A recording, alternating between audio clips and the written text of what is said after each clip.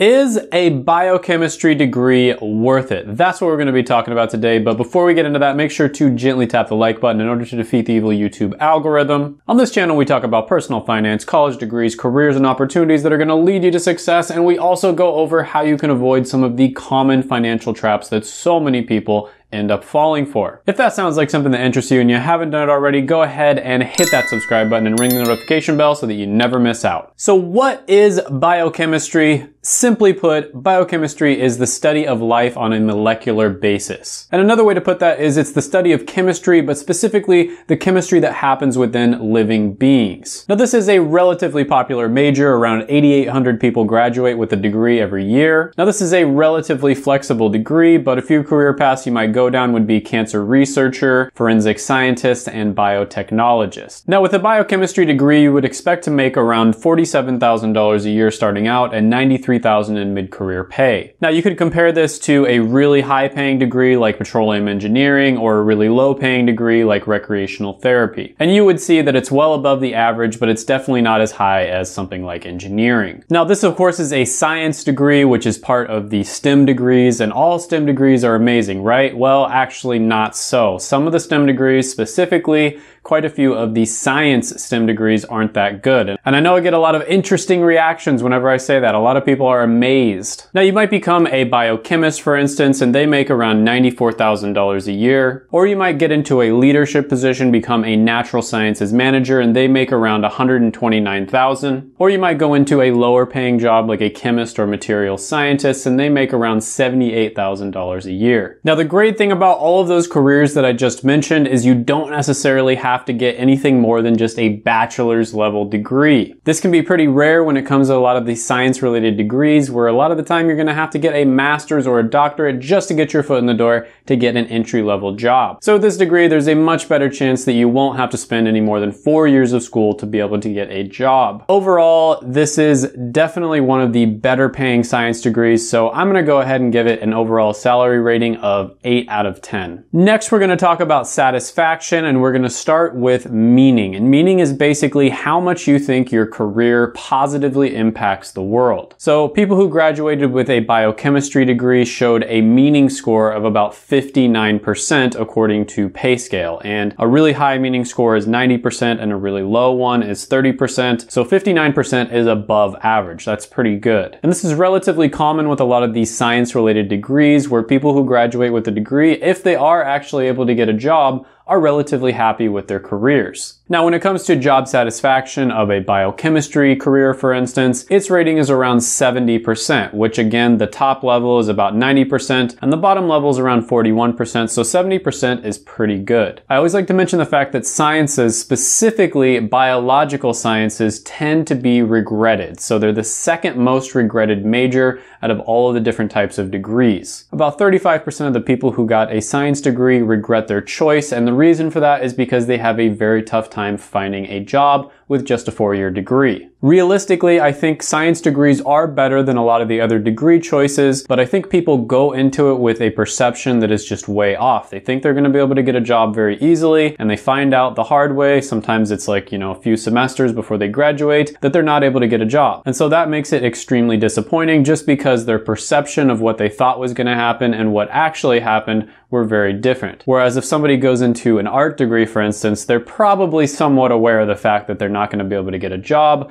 and so they're not going to be as surprised when they start applying and they don't hear anything back. Or at the very least, they know that it's going to be very difficult for them to get a job. They might have to go off on their own and kind of start their own thing in order to make money. Now, I always like to mention this, satisfaction in general is just extremely subjective. It's going to be different for everybody. For some people, this might be amazing. For others, it might be awful. It's really hard for me to give something a satisfaction score just because it's so subjective. And a lot of the time, it won't be about the career itself. Sometimes it's about what industry you end up working in, or even what business you end up working for. So there's a lot of different variables here, but overall, I'm going to go ahead and give this one an 8 out of 10 when it comes to satisfaction. Next, we're going to go over demand. And I've talked about this before, how science-related degrees are probably the worst out of all the STEM type degrees. Out of the 4 STEM, you got science, technology, engineering, and mathematics. Science is definitely going to be the weakest one out of that bunch. And a lot of people who get science degrees end up having to go back to school, getting a master's or a doctorate.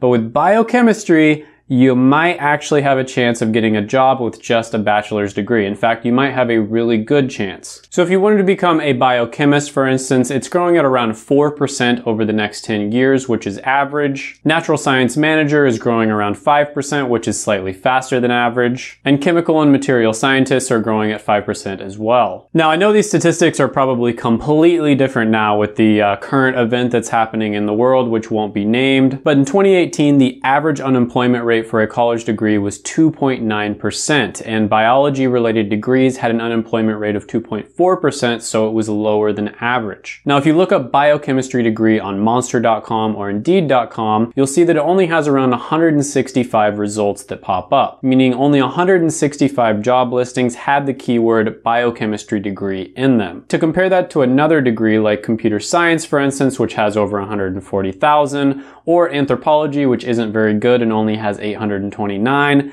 that is really, really bad. However, this isn't a perfect test by any means. Just because companies aren't specifically advertising, marketing to people who have biochemistry degrees, doesn't mean that they wouldn't necessarily hire someone who has the degree. It might have more to do with the fact that a biochemistry degree is more rare than a biology degree or a chemistry degree. And it kind of covers both subsections, so you could probably apply to just about any job in biology and chemistry, which makes it much more flexible than either one. So for those reasons, I'm going to go ahead and give biochemistry a 7 out of 10 when it comes to demand. Next, we're going to talk about X factors, and that's everything else that we haven't talked about yet. So when you look at census data, people up to this point anyways that have earned a college degree will make around $2.4 million throughout a lifetime. Those who get a biological science degree, which is what biochemistry would fall under, earn slightly less, around $2.3 million over an entire lifespan. However, interestingly enough, if they start working with computers, for instance, they'll make around $3 million.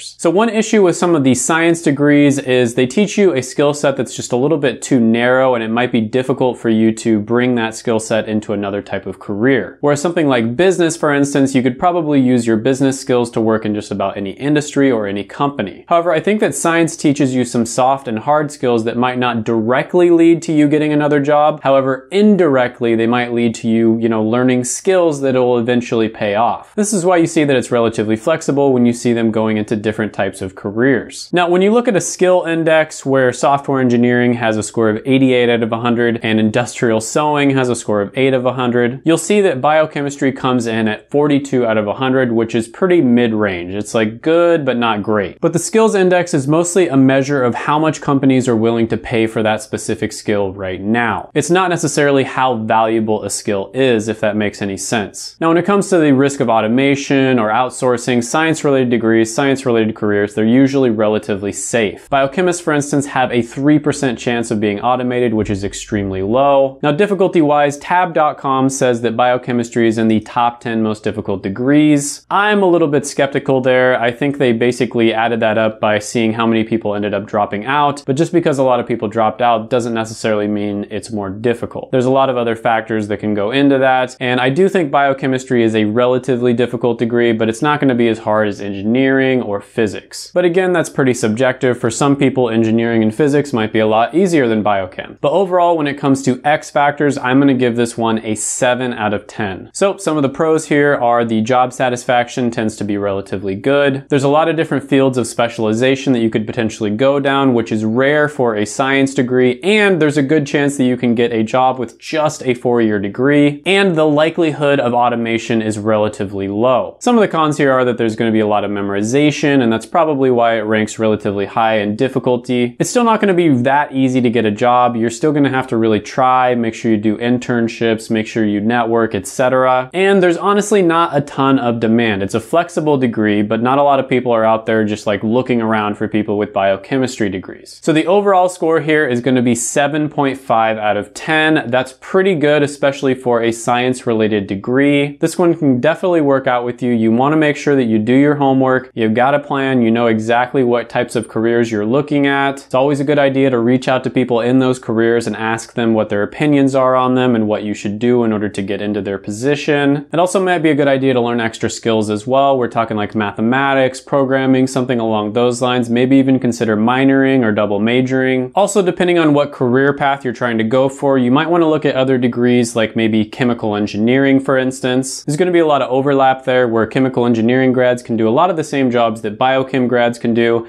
and a little bit more. In fact, quite a bit more. And if you want to fast track your research, I've been working on an exciting project, a tool that will be linked down in the description below, which is my college degree ranker. It's in version 1.1 right now, but I'm going to be updating it pretty soon. And I'm basically trying to take all of the best numbers out from all over the internet, from the best sources that I've vetted myself, making sure to put them all together, and then I'm giving them a ranking. This makes it extremely easy for you to look at all of the different important factors that go into choosing your degree, and you can see all of them right next to each other as well. I'm also going to be adding some other stuff to the Patreon here pretty soon, like a stock portfolio and some exclusive content. If you haven't done it already, go ahead and gently tap the like button, hit the subscribe button, ring the notification bell, comment down below any thoughts, comments, criticisms, etc. that you have on the video. And before you leave, after you've shared the video, forgot that one, don't leave. Check out my other videos right here. I made them just for you.